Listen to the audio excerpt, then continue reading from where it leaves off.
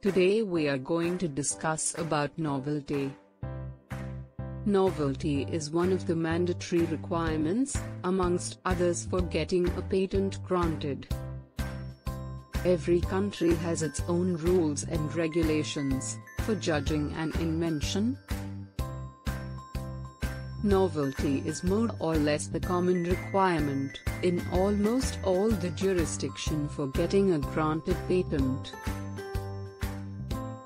So, what is a novelty? Novelty means, an invention must be new as compared to the existing knowledge, which is already disclosed in the public domain. So, why is this a requirement? The invention should not be based only on what is already disclosed in the public domain. It should contribute meaningfully to the creation of new knowledge. Want to know more? Connect with us today.